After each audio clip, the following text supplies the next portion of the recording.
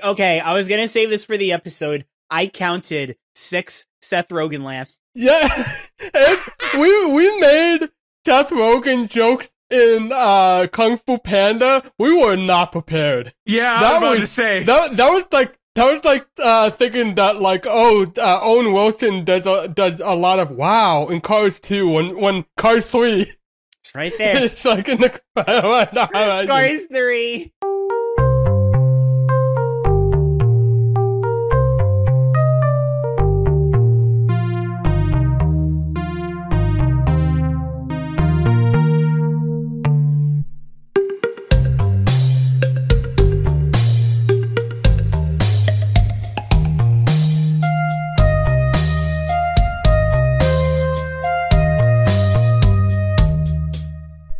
Hello, everybody, and welcome to Living The DreamWorks, episode 18, where we talk about every single DreamWorks animated film and all the ones that have Seth Rogen in them, which is a little too many, to be honest. Oh, yeah. And we're only on number 2. I'm the Monster Wash. I'm Random Cockroach here. I'm Claire. You're scared, Claire. I'm Sclary. And today we are talking about the first of many in the Seth Rogen franchise. What are you talking about? Monsters vs. Aliens. Kung Fu Panda had Seth Rogen. This is also a franchise technically. This has a TV show. We're not going to talk about it. We're not talking about it, but it does. We're not talking about it, especially because it's butt ugly. Does anyone have experience with this film? Can I go first? Yeah. Sure. Had none. Then we recorded Madagascar Escape to Africa, and Random and Wash were like, oh yeah, all I know is that Stephen Colbert does this one song. And I'm like, okay, I've never heard of that song. It means nothing to me. And then I watched the movie. Listen, I just want to preface this podcast by saying one thing. I don't care about Crazy Frog. That said, it's not Crazy Frog. That said, if you disrespect Crazy Frog, I will kill everyone in this room and then myself. If you disrespect Crazy Frog, I'll hit the nuclear button. It's not Crazy Frog. Yes, it is. It's Axel F from Beverly Hills Cop, which Crazy Frog did a cover of. Yeah, but Crazy Frog can phrase. The millennials know what is crazy. No. Who knows? Whatever. It's Crazy Frog to me. Oh, man. I just wish the president went ding, ding. Genuinely no history with this. I have history with Stephen Colbert, but nothing with Monsters vs. Aliens. Oh, yes. Then I will segue from that. I have a lot of history with Stephen Colbert, but that was pretty much all I really knew. Like we said earlier, like all I knew going into this was Stephen Colbert and Giant Woman and Annoying Blob. That was it. I didn't know anything else going into this. Okay, I hate to interrupt, sorry, Random, but technically Wash is a little bit more to that by like the most absolute of stretches. Wash posts, I posted a screen cap in our Discord server of the fish dude, the fish guy. Yes. And Wash goes, I can tell just by looking at this, that's the Seth Rogen character. No, here's the thing. I said that, and I didn't know Seth Rogen was in this movie. Yes. That was how I was right, but I was off by 1. Yeah. I was like, you got the wrong comedian there. No. Normally this is the part where I would be like, aha, actually I do have experience in this movie. No, absolutely not. I remember watching the trailers, and I knew Stephen Colbert was in it, and I would catch it a bit on cable, but the only time I caught it on cable that I remember was, guess what? The piano scene. And then I turned it off and watched something else. And then we had to watch it. Okay, here's a plot synopsis. There is mild-mannered Susan Murphy who gets hit by a radioactive meteoroid? I feel like I just got hit by a meteorite. Oh, that happens to me. I felt the same thing. She gets hit by on her wedding day, and then it makes her grow gigantic or ginormic, if you will, and she gets taken away by the government into a top secret facility in Area 50. where they hold all of these essentially classic movie monsters that they tell the public are fake. Through that same meteorite, or meteoroid, an alien comes to try to take over the world, and it's America's idea to use these monsters to fight the alien, and they do. That is the plot of Monsters vs. Aliens. It is monsters fighting aliens. Well, fighting an alien, really. Yeah. In the words of Victor Quartermain, what you see is what you get. Yes. Can I just say something? Oh boy. Is this therapy exercise already? No. This is something that made me laugh, but for the wrong reasons. Okay. When Susan was out, the shot of Susan getting crushed by the meteorite remind me way too much of The Sims.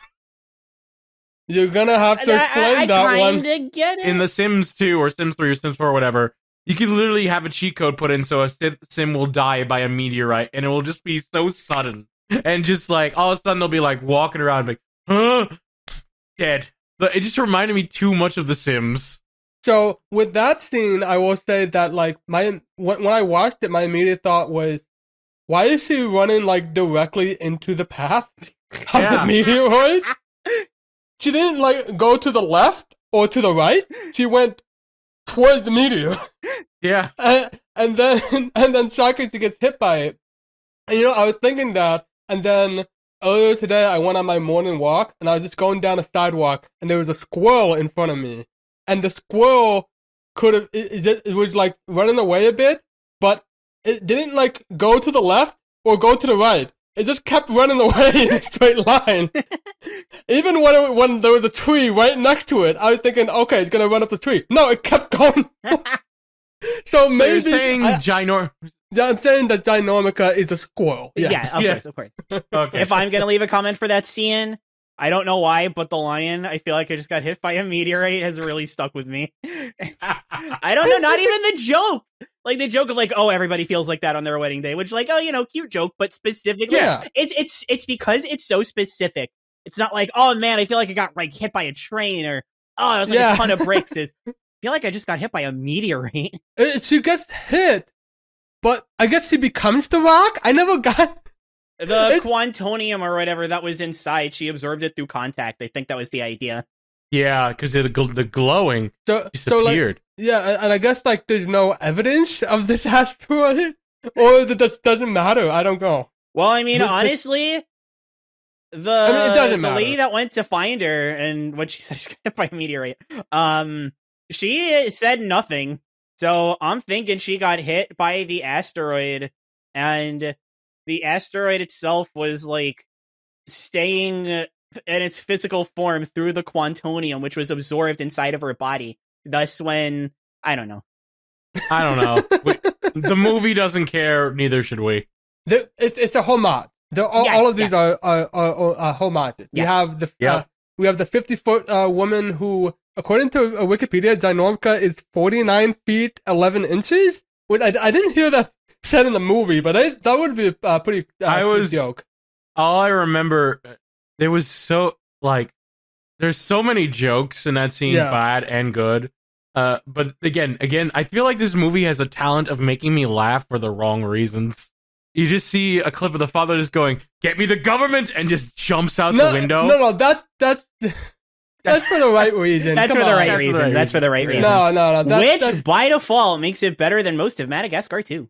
I think I know where this conversation is going, so I will be the one to say, I know when this movie came out, it was slammed. I have heard through the vineyard, I have heard so much bad about this, and I wasn't expecting. I never go into movies expecting anything. Is it good? Is it bad? Yeah. I don't know. I'm going in expecting a movie, and every time I go, that was a movie. I thought Monsters vs. Aliens was fine. I thought it was fine. I thought it was fine. I'm like solidly fine. Like when people I'm trying to think of like what a good point of comparison is. I don't want to spoil anything on my rankings though. I'm trying to think of it as something outside of DreamWorks. I want to say like, Finding Dory. Finding Dory. That's it. Looking at my rankings, like, I would say like Finding Dory, like that ballpark. I think guess Finding so, Dory had but- higher highs, but like to where I would put Finding Dory, like that's kind of where I put this.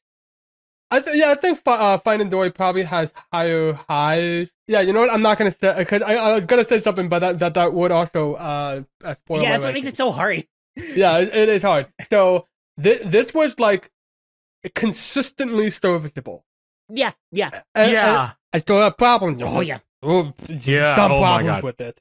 I was surprised that I was laughing like a lot and like See- stifling myself and like maybe I just like monsters. I don't know. I was a little kid. I was a little kid that would read up like Ripley's Believe It or Not. Like I was huge into like cryptids and stuff. I don't watch horror movies usually, but like I got all of the Attack of the 51st Woman, the Blob with they even like recreated the shot of the Blob coming out of the doors. Like, which really There are. kind of, Oh it's my spot god, on. the homages are actually like. yeah, The Fly, Creature from the Black Lagoon.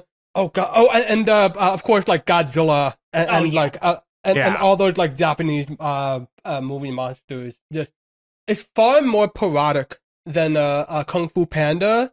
But Yeah. there's a similar sort of love and appreciation for it. Yeah.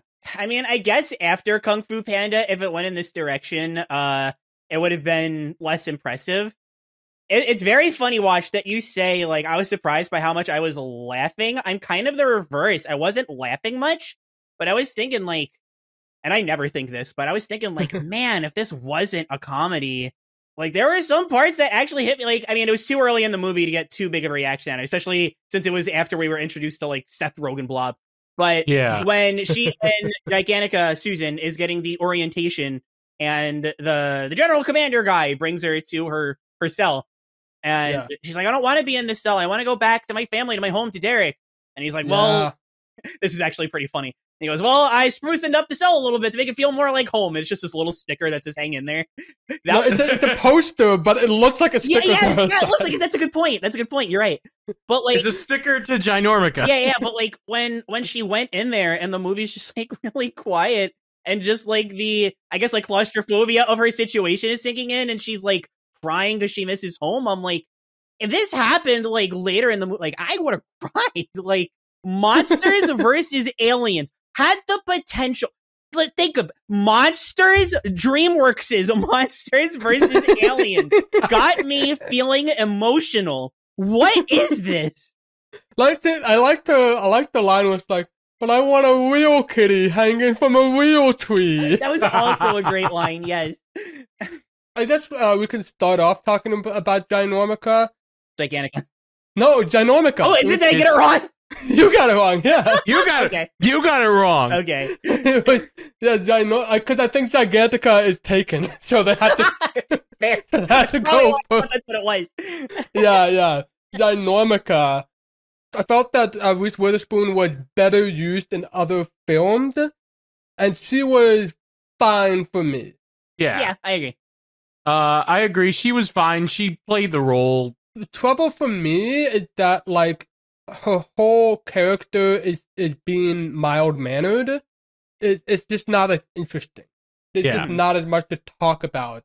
And, like, those... What could have been those, like, emotional moments just aren't there because I don't care that much about Ginormica. I hate to agree, but, like, I didn't really, like, feel for her as much. I mean, she was a decent character, I guess, but I don't know. Didn't really click with me compared to other characters like Poe did or, like, Shifu. I will say, though, her design is pretty cool. Or, no, rather, let me explain this. The details.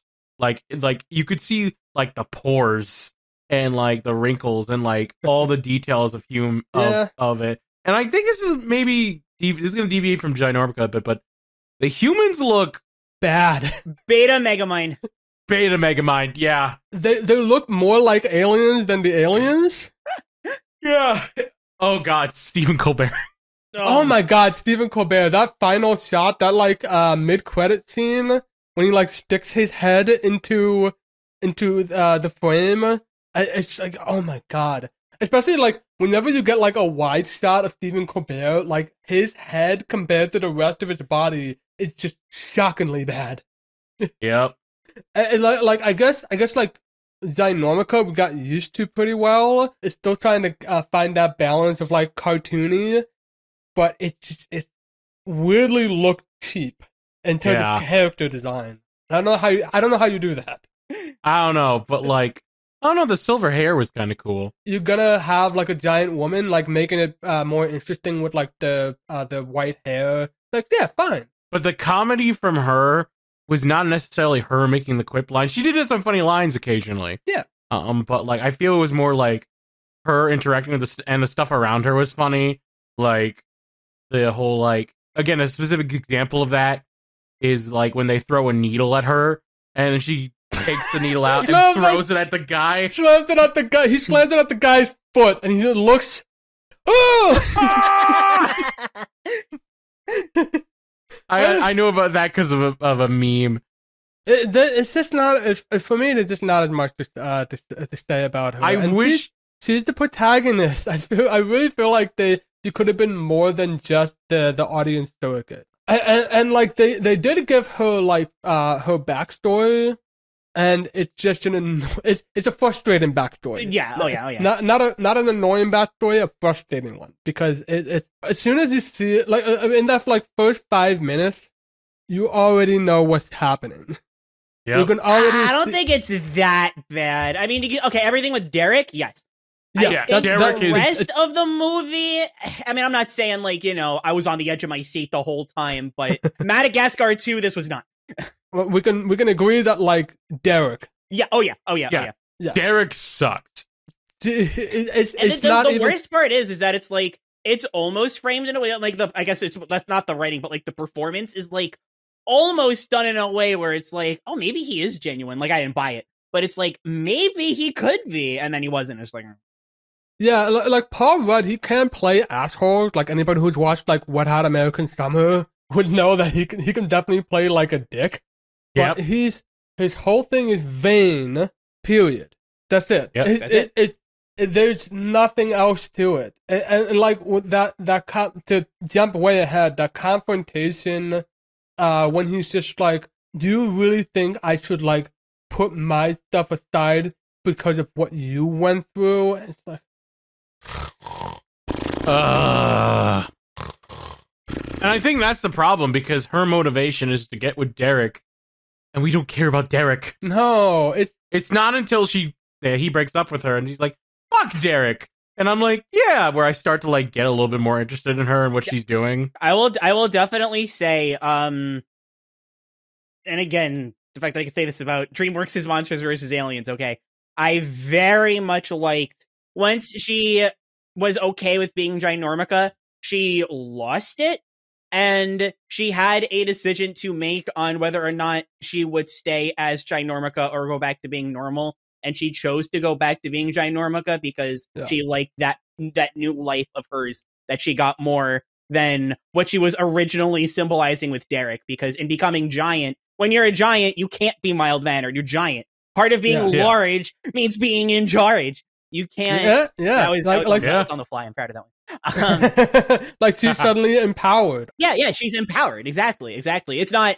I hate to say it's like a standard men versus women thing, but she's not looking up at people anymore. She's looking down on them now. She has that power, and that is it an impressive shot? Probably not. But when the bad guy was like, "There's nothing you can do," and she's like, "There is one thing," and she points the laser. Yeah, shoots the thing on the top, and the quantonium falls on her. I was like, that's cool.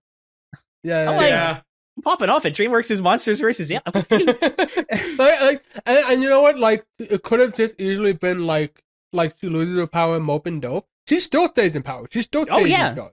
If I cared about her more, that would have been interesting. Yeah. It's potentially my least favorite part of the film. No. I gotta think about it. There's an easy answer. I think what I like the most about two of the three other monsters, not the obvious one, but the two of the three monsters that weren't like infuriating, right? I kind of liked that. I mean, her impression of Derek is what went off on them. So I really like when he had broken up with her, I guess, and funny shot of her sitting on the gas station. That was really good. Yeah. But when they go up to her, like they're all down, but they're trying to cheer her up, and they're just like, oh yeah, Derek, Derek's great, right? Like, it's like the way that the ant and the sea monster saw Derek through her, I thought was neat. The other one, no. But the other two, it's like, oh, oh, this Derek, he's got to be great. He's got to be great. Like, she's hyping him up, and they're like, yeah. And it's like, oh, they're like celebrating something together. They're becoming friends. Like, yeah. Oh, it's actually like, I could see how she would get along with two of these three. Yeah, me too. Do we want to talk about them now? Is there anything else we want to say about Ginormica? I guess I'll just leave. I won't say anything else because I've been talking for a while. I'll just leave off with, I definitely liked her more than you two did. Still just good. Probably fine, but I'll give the movie the benefit of the doubt and say good, but I'm going to say fine. Again, not bad at all. No, not fine. bad. Just like not very interesting. I think I liked her better, more closer to the later half of the film than anything. But she was mostly fine. Like, I didn't hate her at all, but like, favorite character in this film? Probably not. But again, fine. Yeah. Okay, can we get the obvious out of the way? Can we rip the Band-Aid off, or do we want to talk about other characters? I can't believe when did this movie come out? 2009.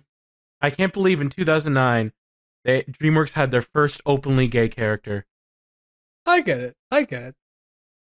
Took a bit, but Derek! I maybe bi. I mean, we don't know the gender of the gelatin. I think the gelatin was a she. But yeah, we don't know. Yeah, she could have given the gelatin a fake number. Who knows? But I'm very proud of Katzenberg for DreamWorks' first gay blob. Congratulations! Congratulations! After the first gay dog, we've gotten. Hey! Come on, that's not DreamWorks. Come on. All right. That's Armin. All right. Yeah. This character sucked. Oh my god! Legitimately, like, I was comfortable calling this movie. I would be comfortable calling this movie like actually really good. Unfortunately. Oh boy. So this is what it's like on the other side. Wait, did you like him? I like Bob! What the fuck? Oh, this is... I hate, like Miguel, like, infuriates me. I like Bob. Wash, you know I love you with all my heart. You're never the one who likes something. Yeah, it's always me or Random, always. I know. How the fuck? Do you love Miguel? Do you love this more than Miguel? How the fuck? I watched Road to El Dorado recently. I can't. It's not even like I can be like, oh, maybe he was better if I rewatch. No, I watched it like literally a week before. How the fuck? I like Bob's face more. That's okay. I thought he had a funnier face than Miguel. So what if okay, so I would definitely agree that there were many moments. Yeah? Yeah. Where it's like, come on, you're pushing it. But God, when I told you, like, I was surprised with how much I laughed, it's mainly with Bob. I don't know what it is. It might be how they animated him. There was something like semi-appealing to me about Bob, and that's like impossible for me to explain because every 5 minutes he does this thing. I even referenced it at this, like the Ginormica kicks him into the sky, and he decides to do, which just kind of shocked me into laughter more than. It's a really, really well done blob. Especially for this era of CGI, there's just something weirdly appealing about when Bob moves around, and I can't explain myself. I can't. I didn't hate Bob. Did you like Bob? I think I'm gonna have to go on the side of like Bob. Like slightly knowing full well that he is extremely annoying. So I remember before watching Madagascar 2, I'm like, okay, this is the sequel to one of the zaniest DreamWorks movies. This is gonna be absolutely insane. Turns out I was one movie too early. Watch likes Bob. I'm sorry to break it to you, buddy. I'll say this. I probably liked him more than Random. Oh, good. So we're one equal. I'm willing meeting to meet halfway. you, almost a quarter of the way there. Almost a quarter of the way. I will say I agree. I agree with this. I am a big fan of blobs, like the blob style. Slimes. I had, on my VTuber model, I had a little slime buddy for a while. I like slime. Slime is just, for some reason, it is very almost borderline like hypnotic to look at, right? Just the way that like it moves, the way it shakes, the way it interacts with surfaces. I don't know if I would say the sound it makes. I don't know about that. No. But I don't know. I mean, my problem with Bob is just weird comparison. However, if we're going to talk about the one thing that Wash liked, the thing that only Wash likes, we're going to talk about the thing that only I like. It's like a more annoying Mater. Like, Mater has that charm to him where if I know there are people that don't like Mater, and that's fine, but if a lot of people that do like Mater, a big part of it is like, oh, well, a little bit of Mater goes a long way. The movie knows not to really overuse him, and like, only 60% of his jokes work, sure, like 40% of them just don't. But he's used sparingly enough and spread far apart enough that 60%, like, really stands out. Bob is like, what, 95.5? I wouldn't go that far. I think I would go that far. I almost don't want to blame Seth Rogen. Almost don't want to blame Seth Rogen. Like, I just thought he was annoying. So Random has been quiet doing this. He's just been like giving me sassy looks. He's gonna start by saying Arlo. God, the fact that he's not laughing concerns me. He's gonna start. I will say. Anyways, the timer's up. Final. Okay, Random. We've been hyping this up long enough. Random, go. He's better than Paul. What? What? Paul what? No. The alien. Paul. Oh, the God. Alien Paul. The alien Paul is like boring. Yeah. Yeah, Monsters vs. But Aliens. honestly, there were moments where he may have gotten like maybe a tiny chuckle out of me, maybe, but I'm with Claire. I can't even blame Seth Rogen entirely for this one.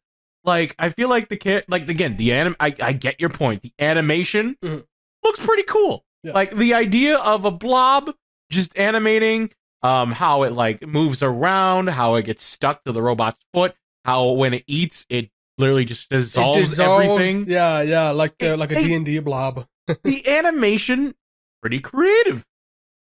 Oh, yeah, he has no brain. I get the joke. I get the joke. They really just threw it in. He's stupid. That's his character. You know what though? It's at no point does it does like the over the head like mawkishness that made Ratchet go insane. Which is I'm not stupid. That never happened. He is himself all the way through. I guess I do also like. I mean, this is less on Bob and more on the script, but I do like that there was no point where it's like, wow, I may not have a brain, but I sure did come up with a good... I mean, there's like, it's close. He goes, it's close, I may not have a brain, but I have a plan. But it isn't like, Bob, you did it, and it's because you don't... We love you because you don't have a brain. It's like, it's a joke, which like... It's okay, it's one joke, and it's like 2 seconds. I'll be honest, like, again, like, it's not Bob, though. I just feel like it's circumstance that it's like, oh, Bob had a, pretty good line. If anything, it felt like... Did he ever say... Because I know the ant guy was like, oh, he doesn't have a brain. Did Bob ever say that? No, he doesn't know. Yeah, like, I was kind of under the impression that he's just like... Didn't... maybe he did. I don't remember because it's kind of blocked him out of my mind. I I don't remember know. more about the guy at the start of the movie who said, I only took this job because I don't have to do anything. I remember more about him. Yeah. Oh yeah. And who was like screaming a lot too. There's a lot of screaming There's in a this lot of screaming. movie. Yes. I did not care about Bob. I mean, again, he had some maybe good lines. Again, better than Paul, but Okay. it's just no. I'm sorry. Sorry, Watch. What I'm about sorry. What about the like when Ginormica was just like, Bob, get everybody off the bridge, and Bob like picks up a car and is ready to like throw it off the bridge. Come on, I see you smiling. I am, and I hate it. Come on, I mean, I'm smiling because I have to by default. Okay, one Bob moment that straight up got me to like actually laugh, and it was the bridge. Yeah. Now that I'm thinking about it, it's not Okay. that. It's when Ginormica she's being crushed by the pincers, and she shouts out to everybody like, "Help! Help! Help!" And Bob goes, "What?" There was this bird over there. Yeah, there's a bird over there. Look at the bird. Like, fine. Yeah. I don't know if it's like Wash with Mater in Cars 3, you are a bad person. Like, I don't know if it's like that, but I laugh. Good callback. Good callback. Maybe that's what Bob is to me. Yeah, Maybe, Mater is to me is what Bob is. or like when they put on the disguises to look like the other clones, and like the clones are like really dumb. They fool the one of them into giving a gun, and Bob says, "Hey guys, check this out," and nearly shoots him dead. Okay, I don't know. that didn't make me laugh so much. I loved when the same thing happened with the cockroach. Because, like, he's the smart one. He's the one who's, like, intelligent shaming Bob, and then he just does the same thing. Like, yeah, like, that was like, oh, hey. Yeah, exactly. Like, I again, it's impossible for me to explain, but because, like, I agree that he is annoying. But for me, that was really part of the appeal. Was I don't know, like, when they're playing Go Fish, that game, there's something about Seth Rogen's delivery there that I like. But it's, again, I can't explain this very well. So it's something that we've talked more about. Yeah, we talk way too much about Bob. Yeah. Yeah. Not fully established. I'm gonna have to cut so much of this out. But now that you're done shaming me for loving Bob, let's talk about Hugh Laurie. Who I found out was Hugh Laurie 5 minutes cockroach, before we started who is this recording. my favorite monster by far. Yeah. I loved him more than I thought I was going to. He's energetic. He's smart. He has a lot of funny lines. His design's really cool. Like, he's just the regular, like, the way he's like, and his backstory, I love how it's like filmed in black and white, and he's just a mad scientist who just like, I want to live to be a cockroach. He wants to survive, and like, he gets the survival of a cockroach. I guess the others have their moments, but like, outside of Ginormica, who's like, main character, competent one, whatever, he's the only one that like does stuff.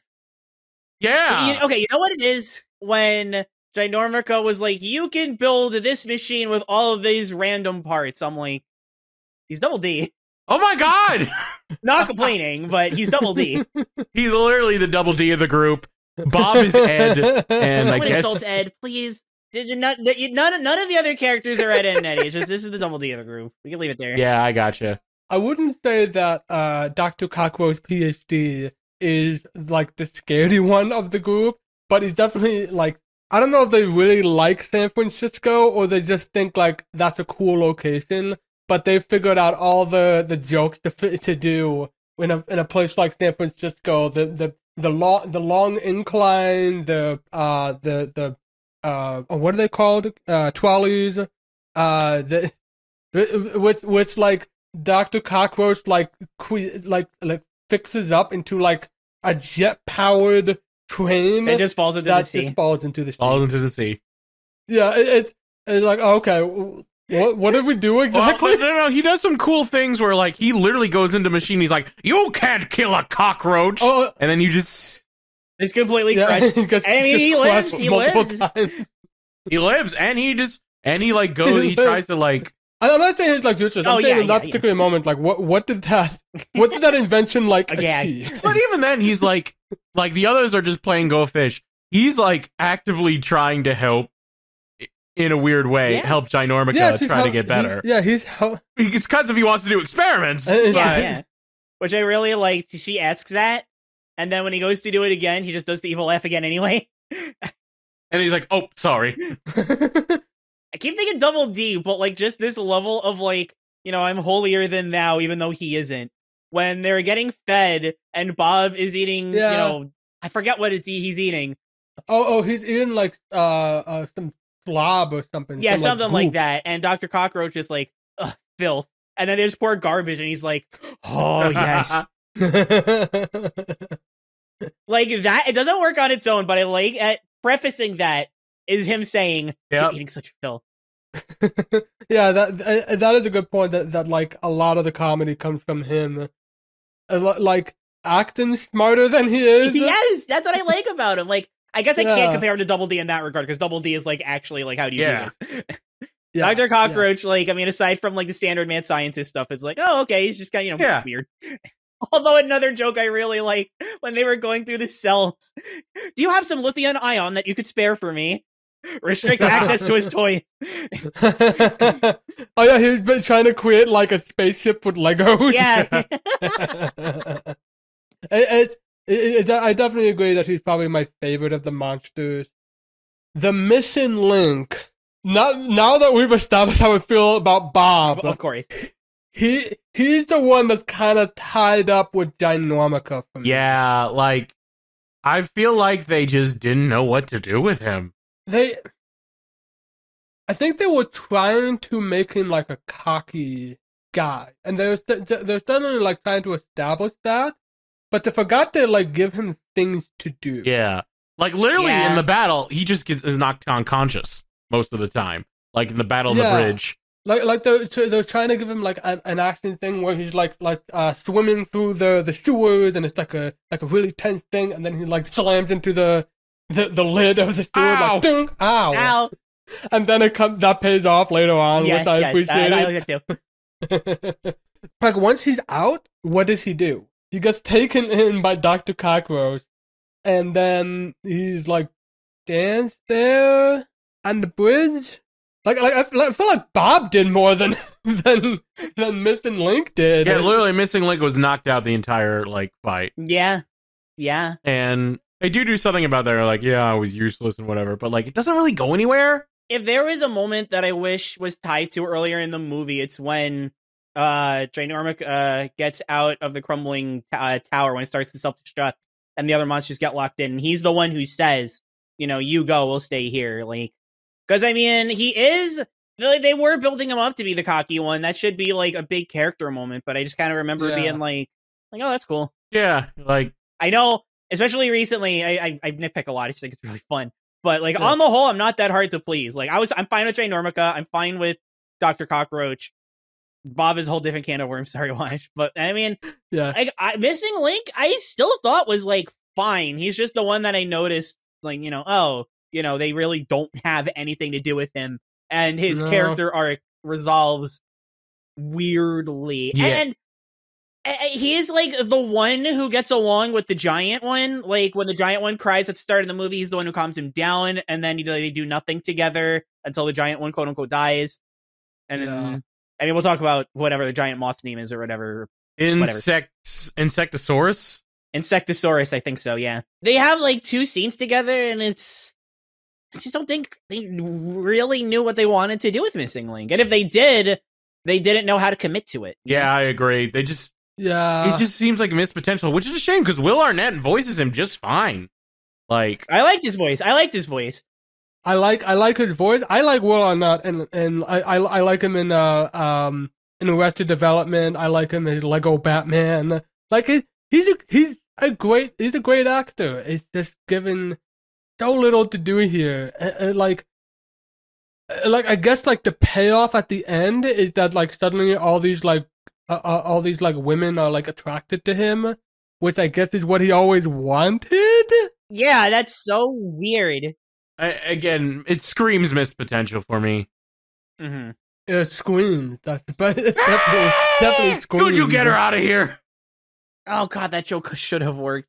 Yeah, it should That's have. Yeah, it was talking something that was like such annoying. an easy way to make that joke work that they didn't go And with. they But we'll get tried, especially like with the end when they hear the scream Yeah, again. no, It's Stephen the first Colbert. time, don't change anything. It was fine. Second time, Yeah. get her out of here. Third time, Stephen Colbert. All you had to do. Yeah. But they were more Just monsters, so literally they just started destroyed doing it. And the thing is, like, there's one that's kind of good too. It happens like 2 or 3 times. He's talking about, I think it's Bob. Talking about Bob. He waits. She doesn't scream. He goes, oh, okay. And then he keeps talking. And then when they get to the next one, she screams again. And that's when he says, get her out of here. Oh, okay. Yeah, I see what you mean. Still could have done it, even if still one less. What if she was attracted to Missing Link? What if that was... Oh my god. You should have wrote this movie. Yeah. I would have made Bob even more annoying.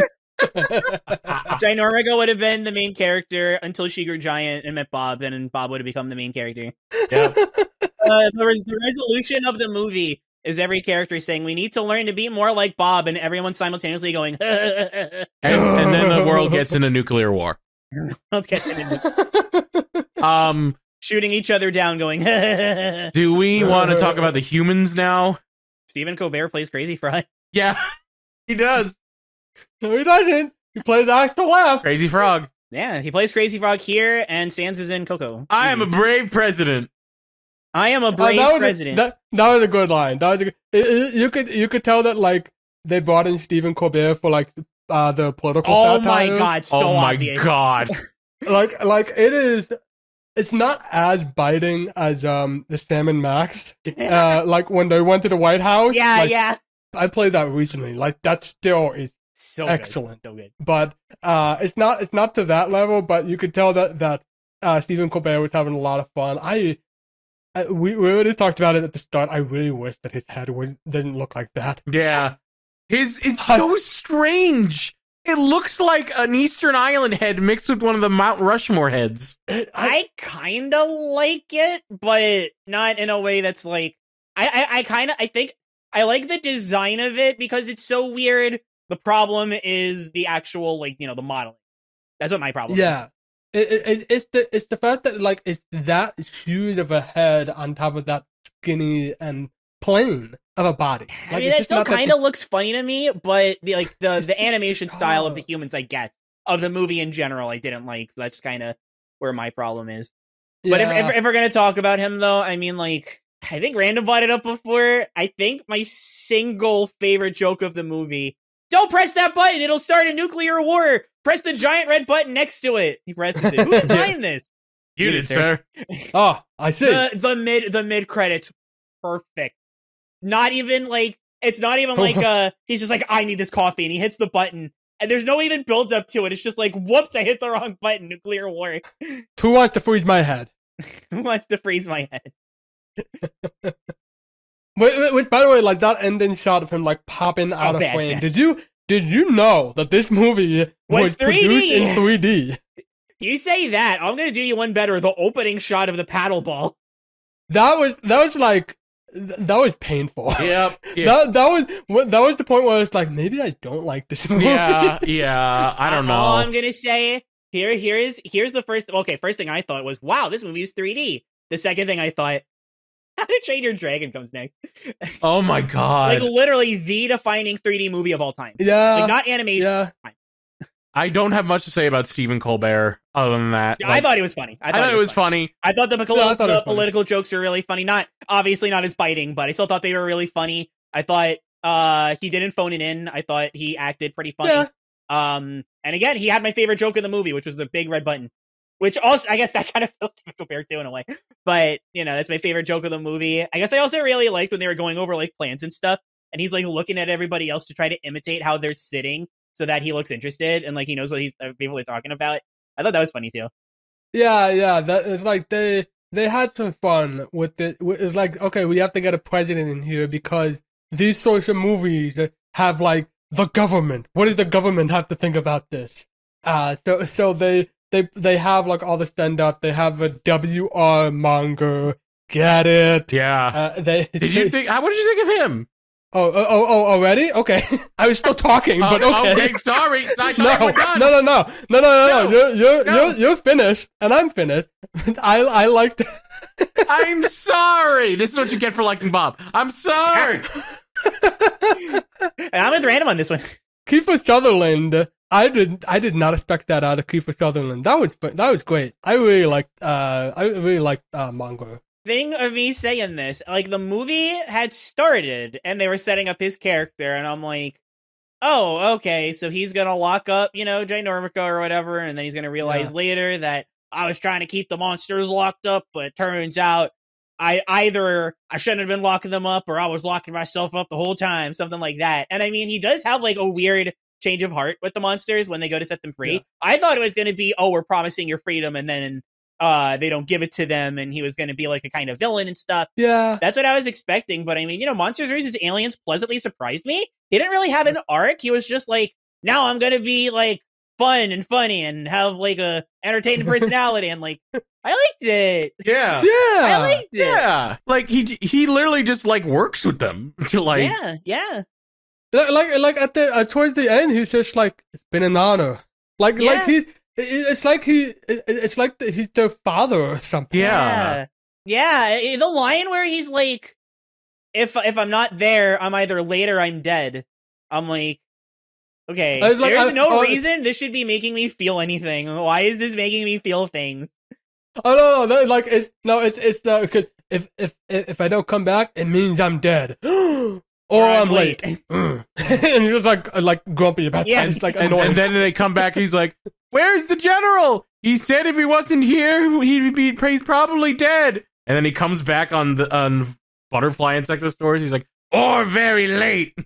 Like that. I like that. Yeah, like it's funny, but it's, man, why? Like even being corrected on the line read, I'm like, it still made me feel like, why?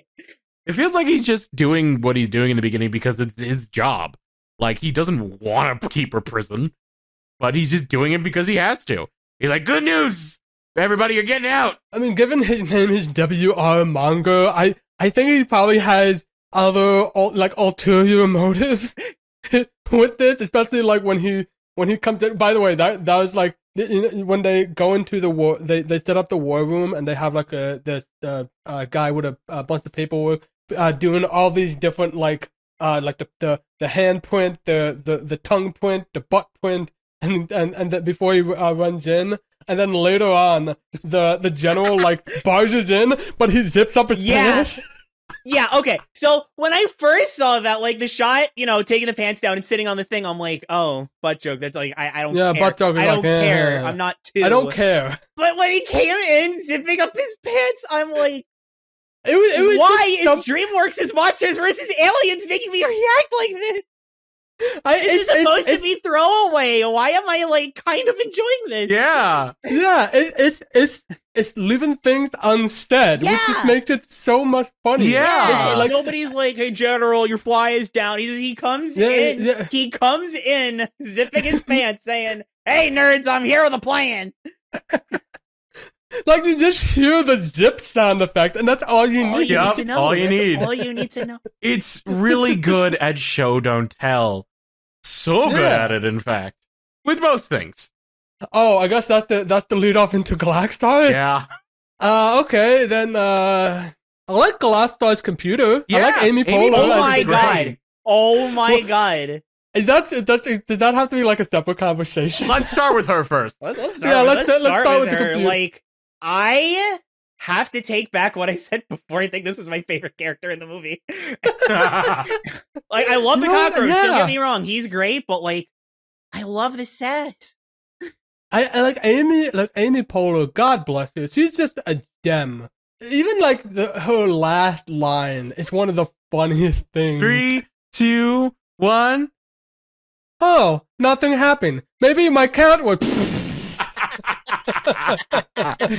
So good. So good. So good. I can't explain it very well for our listeners, but it's just something so fun about her being so like straight. Yeah. Just playing it so straight voice. when they break into the central processing unit or whatever they call it, the brain of the ship, and it turns out like they have to hack the password using a DDR. Oh my god, I forgot about that. And like the Dr. Cockroach does his things, and he does his dance, and the computer says he has busted tire dance moves.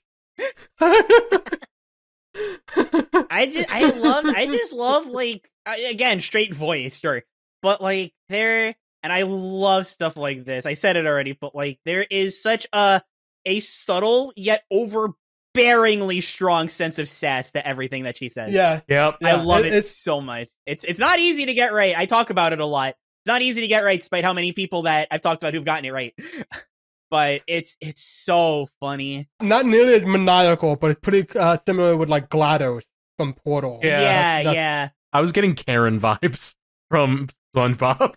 Kinda. I mean, as far as like, not more GLaDOS than Karen for sure, but like her first appearance. Yeah, when she's like 1% evil, 99% hot gas. Yeah. Like okay, now I see what you mean. Yeah. Yeah.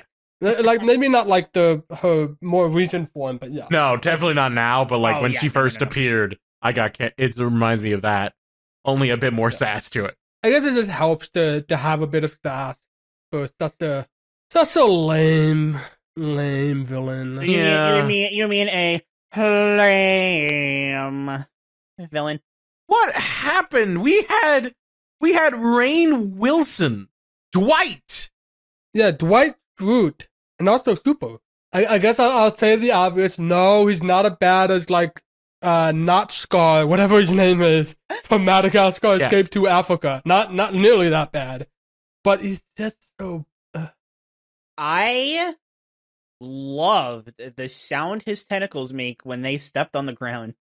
It reminded me a lot of Squidward. Yeah, his whole design reminded me of Squidward a bit. But just with like more eyes. The giant head. Wish they would have made a joke about his eyes.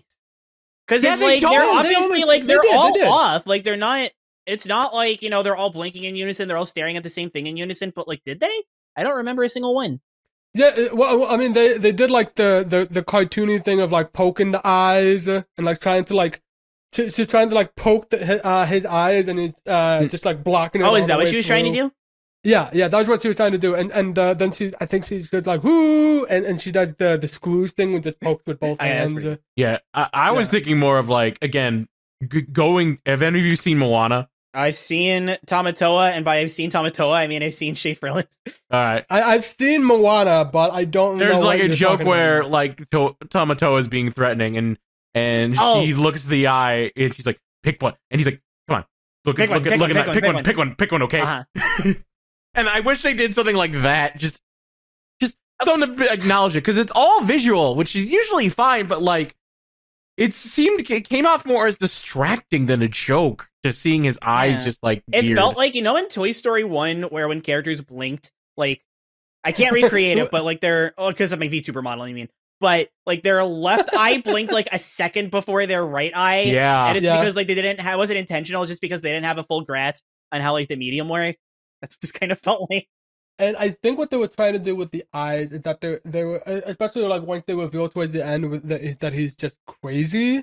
That like he starts with having like a sad backstory, which is like my planet got destroyed. I'm sorry your planet got destroyed. Used to be I'm the one who destroyed it. Strange, isn't it? Oh my god! I wasn't the only one that thought of Metal Sonic, right? Yeah, I wasn't the only. Yep, you weren't the only one that thought of Sonic 99. Yeah. Oh my god, the one line worth remembering. The only line, yeah. Oh, it's like, I'm afraid of lightning. Lightning McQueen here. Lightning McQueen here. Okay, so we're gonna talk about bad guy McFive Eyes. I thought when he was given his backstory when he was making the clones and you heard like bits and pieces of it, I thought it went on a little too long, but I thought at the end when he was like, and that's the whole thing, that got a little chuckle. I really liked this. It wasn't particularly funny, and it's not a compliment to his character. I really liked when because normally this is the other way around. It's like the villain, the villain is captured and then they get out and the hero has to try to stop them. He captures Ginormica. Oh, those, you can't break those. They're made of strong iron. You can't get out. And she gets out like easily. And then he's like, oh God. And yes. Like, hey, and he's trying to stop her. Computer, put down the first door, the second, the third, the fourth, all of them. And she's just constantly breaking through them. And he's just like in this state of panic. I'm like I said, I like Ginormica after the breakup. On the norm, actually. Yeah, it's so great because you do see him, and then he eventually like tricks her into going into the whatever chamber, and then she turns to normal, but she's still got that spirit in her, which is really cool. Yeah. Yeah.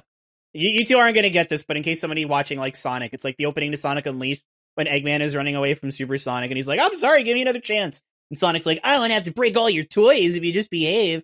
And then Eggman hits a button and he traps him. Yeah. Somebody will get this, hopefully. Somebody, if you get it, comment in the comment below. I guess it's just like a tiny little thing that they didn't have to do, but the fact that like jumping back to Ginormica, really, the fact that like when she goes she takes the hovercraft back and Ginormica goes through the hole she made when she was giant. I don't know, something about that. It felt like a nice little payoff. Yeah. Yeah. And I like. Oh, we already talked about Ginormica. Never mind. The alien, not so good. Like, I don't care, which is surprising because again, he's voice acted well. He does a good. He should be funny. He's a funny actor. I just don't think the role gave him anything to work with. He was a bland villain, and I don't know. Like every time on the screen, it was like, fine. And the fact that there was multiple of him, like that's just the thing. Clones are funnier than him. Yeah, I was gonna say the clones are more interesting than when the clone was like, "Oh, come on! Do you seriously think that terrible disguise would work? You other clones, bring them to the destruction chamber. By the way, here's a security card in case you need it. Can we have that gun? Yeah, sure. Yeah, sure. Oh God! And they were just like talking, and throughout the whole, they were explaining their plan, just being like, "Hail Galaxar." yeah, they kept on it. And like the third time they did it, you could even tell they're like, yeah, whatever. Like they're just getting annoyed at having to say it.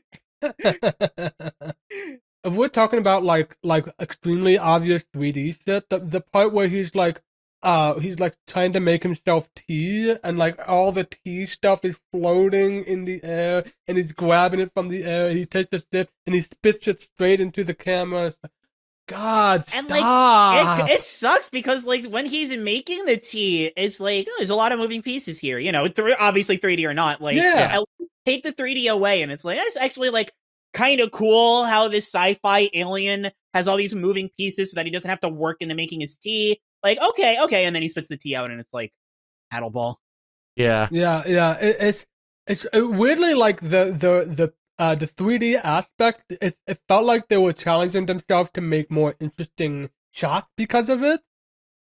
But they were also like obligated to do all of the stupid gimmick shit. Like the paddleball thing is like that's a reference to like old 3D gimmicks. I think House of Wax was the one that first had like a guy just showing up in the middle of the movie with a paddleball, like shooting it straight into the camera. And it's like, hey, what's that, audience? Don't you want to knock out the popcorn? It's so annoying.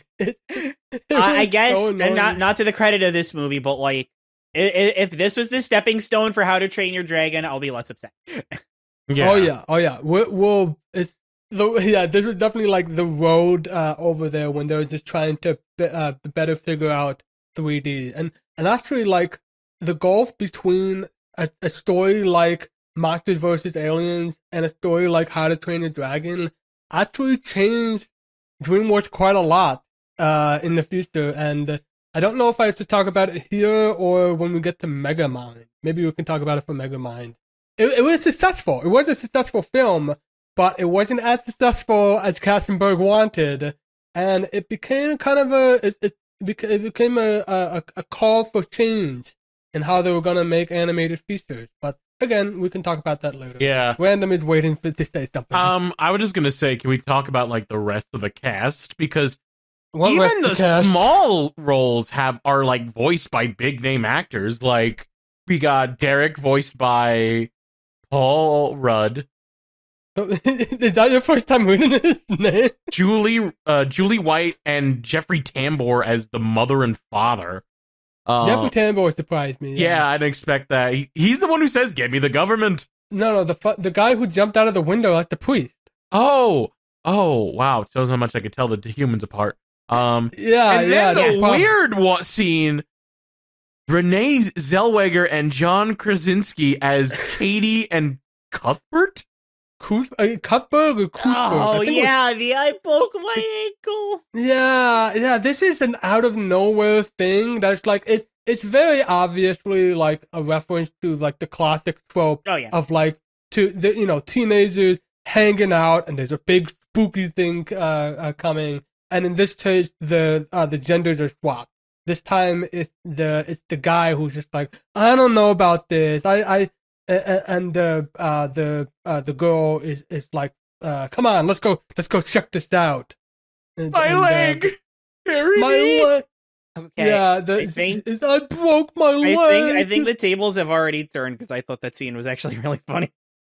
No, I did too. Yeah, I thought it was great. That scene. I liked that scene. I think if it had like any importance to the movie, I wouldn't have liked it. Oh no, not at all. It's the fact that like, I mean, okay, it's like technically it matters somewhat, but just the fact that it's like movie happens, random scene, rest of the movie happens, right? Yeah. They are never seen again. Not even in the post credits. Thank God, they're never seen again. Thank God, yeah. If they were in the post credit, they would like all of that magic would have been gone. Yeah, gone. For all we know, they could be dead.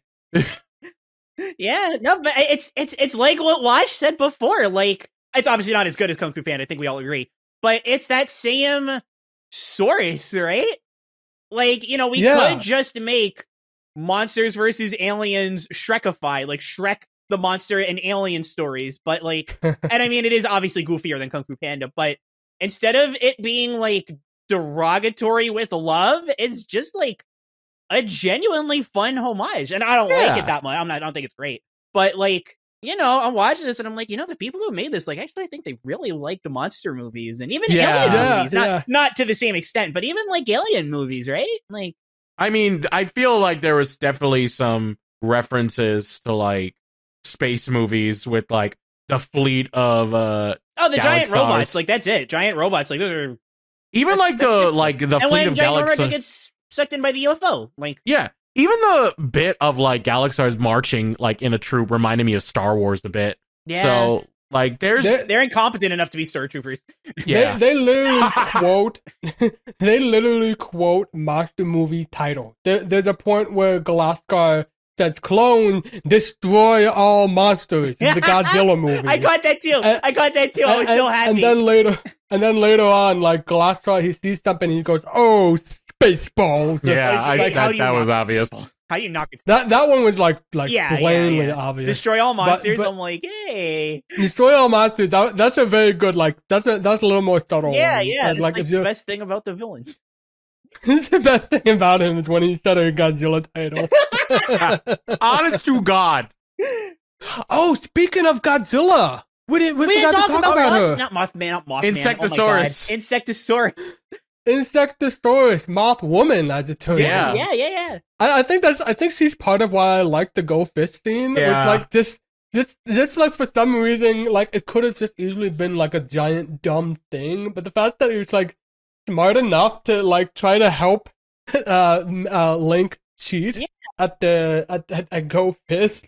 There's a bond between them and missing Link, but also like they're confident. Sure, they get easily distracted by bright lights. That's their caveat. Their Insectosaurus makes sense, but I don't know. Yeah. Just it brought some life to the character. The death scene was stupid. I'm not gonna lie. That was just an excuse to get them to evolve in a cocoon. Oh yeah, they were trying to make it like a sad thing, and there was just not nearly enough of that. No, to pay off really. Yeah, and there's not nearly enough of the timer either. Well, it's like There was almost something when like Insectosaurus used her snot to like try to pull Ginormica away from the UFO tractor beam, and then get shot down from the. But there's something there. It's definitely like adding some spice, adding some variety to this cast. Yeah, there's no variety left to the timer though. You know what doesn't have any variety? I already said it. Okay. She already said it. Yeah, right. you can't. All right. You can't. We can't redo the joke. All right. Final thoughts. This movie was fine. I thought it was fine. Better than I thought it was going to be, because I'll be honest, I was dreading this movie. I was completely dreading it from beginning, going into it with a negative attitude, but it surprised me more than I thought it would. It was funnier than I thought. It had better writing than I thought. Again, it is crafted with a lot of great, like, movie monster love and alien love into it. There's some things I don't like about it. Galaxar, Bob, Derek is predictable, but there's some things I really like about it, like Ginormica, the cockroach, Insectosaurus, the extras. I like the extras. Even Stephen Colbert, president, is great. If I were to add it and rank it, I think it would be below Over the Hedge, above Madagascar 2. So, like, number 13. This is one of those things where talking about it, I'm thinking, oh man, do I actually think this movie is actually really good? But I watched this recently enough. No, it is, I still think it's fine, but it is, one of the best fine movies I've ever seen, right? It's, there's just so much. I mean, you could convince me that this movie is good. I don't have enough ill will against it to object to. If you were like, oh, Monsters vs. Aliens, that was a good movie, I'd say, well, okay, it's your opinion. I wouldn't argue either way. But, if you were to ask me, do you agree? I'd be like, yeah, sure. Why not? Why not? I'll give that one to you. Yeah, this was a good movie. But if you were to just impromptu say, hey, Claire, what do you think about Monsters vs. Aliens? I'd say, why are you asking me this? And then I would answer, it's fine. It's very good. Like, very fine. Not very good. It's very fine, but just fine. Things that I don't like, we talked about. Bob, sorry. The villain, the designs of the humans, like, remind me too much of Megamind to say that they're bad, but the actual, like, CG of the humans in this movie, yes, I don't like. It's not as bad as Shrek the Third in this regard, but I do think it had the Shrek the Third issue of jokes that went on for too long. I thought the 3D was very 3D. Just some problems like that. But for every problem I have, there's something that I like. I like Ginormica. I really like Dr. Cockroach. Computer, best part. Some great jokes. President, don't hit that button. You'll start a nuclear war. Randomly in the mid-credits. You hit the button! The general calling that one guy a nerd and giving him a wedgie. Like, oh yeah, sure. Oh no, those Mongo. Yeah, Mongo. Yeah, the general guy. Yeah, the general. Yeah. The bizarrely effective emotional beats in DreamWorks' Monsters vs. Aliens. Don't think I've forgotten about. I felt like I just got hit by a meteorite. Don't think I forgot about that. There's just, for everything that I don't like about this movie, there's something that I like, and I think that it results in a movie that, again, on the scale of it being fine, one of the best, still at the end of the day, just fine. Now, where I rank it, though, I was a little bit torn because I definitely liked it more than Madagascar 2.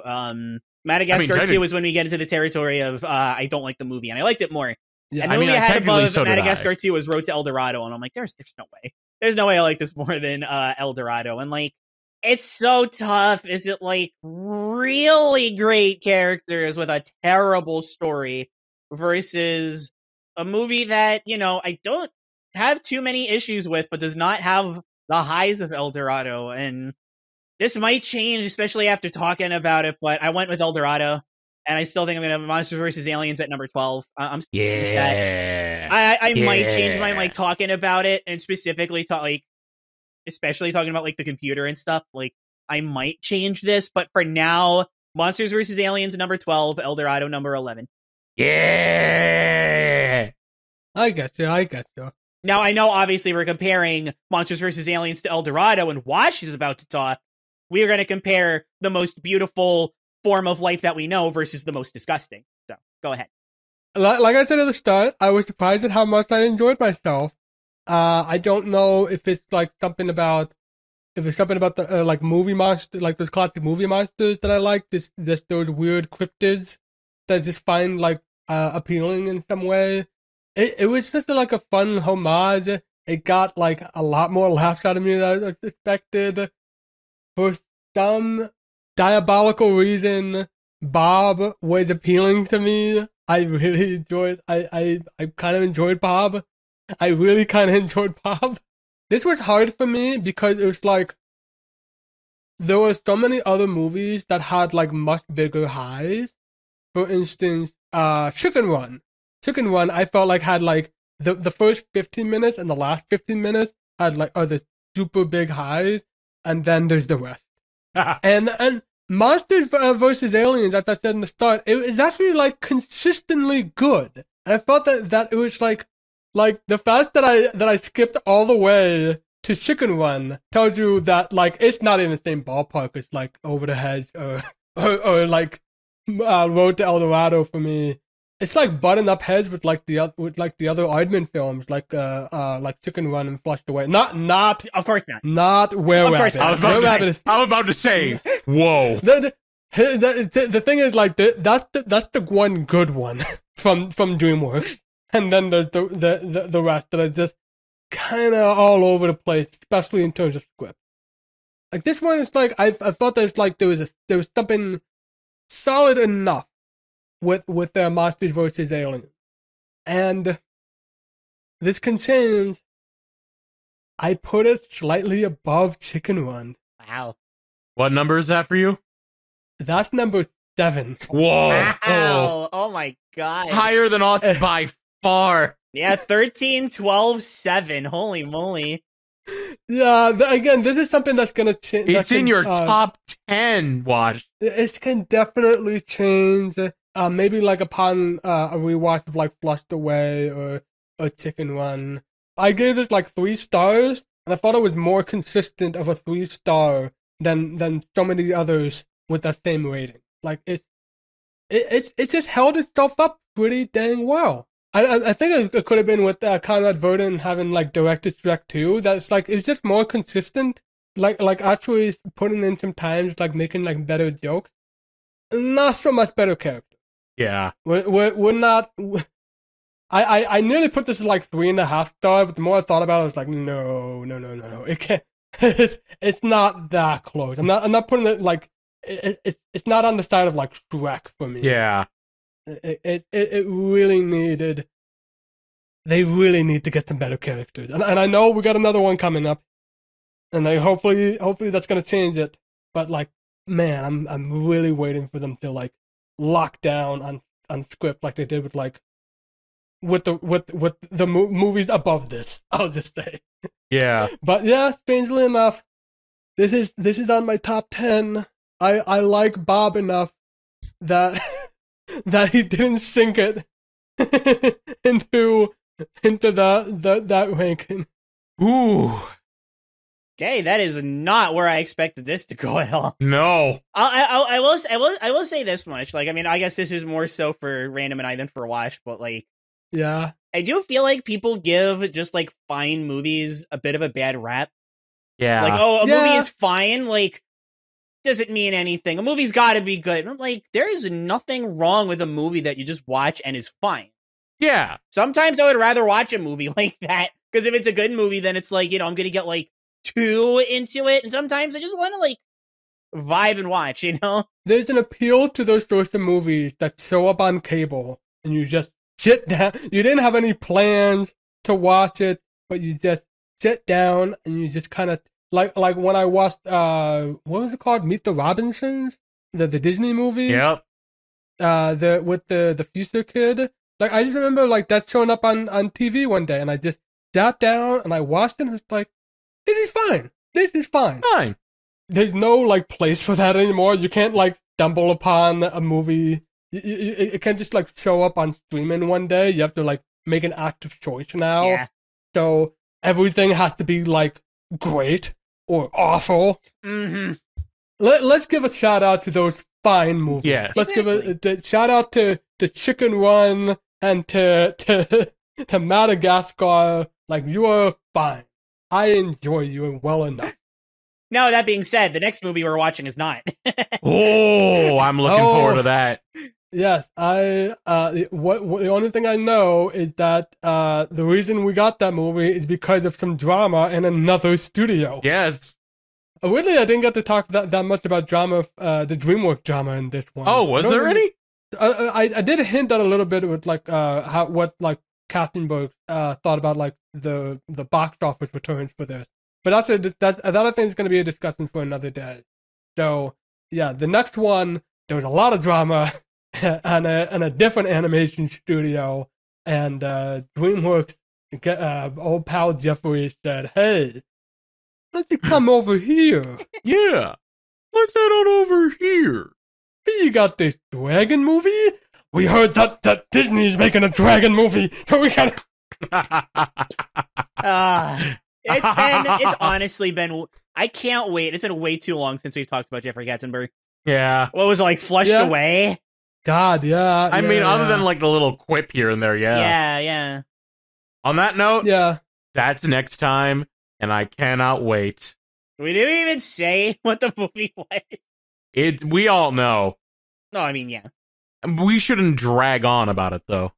I do think it's really funny. I'm sorry to ruin your setup, Random. I just completely killed the momentum. I'm sorry. I do think it's really funny. Yeah, it's the saddest face that the podcast can't see. I just think it's really funny that we were like, man, it's like we got all these big movies coming up, and Monsters vs. Aliens is just like here in the middle. It's like, whatever. And then we watched it, and we all enjoyed it. Yeah. I'm sure we have some other like terrible movies coming up. Yep. But I feel like we've mostly driven past the valley of DreamWorks. We shall see. But this time, you can subscribe to us on youtube.com/WRK podcast and check us out on video form. Subscribe, leave a comment, like, hit the bell, and just kind of let us know what you think about this podcast. You can also download us, listen to us in audio form, wrk.simplecast.com, and wherever else you may get your podcast. If you want to know when the next episode comes out, we post updates on that on twitter.com/WRK podcast. I want us to know when the next one comes out, which will be How to Train Your Dragon. Yes. Yeah, fine. I was waiting. I was like, are we ever going to say it? I mean, people who know. We're allowed to say it. Yeah. No, I know. It's just like, are we going to? That's the question. Is this the point where it's like, I already stopped watching DreamWorks movies? This was definitely the point for me. I stopped a while ago. I think I stopped after B-Movie. Yeah, B-Movie, because I never saw Kung Fu Panda and Madagascar. Yeah, stopped after B-Movie. Okay, looking at this, there are two more films that I've definitely seen beforehand. We probably make a guess into why I saw those before. But yeah, this was 2009. We started to get into high school. Like by this point, like DreamWorks was just like an annoying company. It's like, oh god, Monsters vs. Aliens. This looks shitty. B-Movie, come on now. We just never paid attention to it, but from that point on. But it's maybe we're missing out on something. Until then, I'm Random Bystander here. I'm the Wash. I am Clay. Which one of these buttons ends the podcast? Is it this one? No, don't do it. You just poured a cup of coffee. Hit the one next to it. It'll start a nuclear war. Oh, cool. As long as it ends the podcast. Beep, doo-doot. All right, which one of you wants to freeze my tail?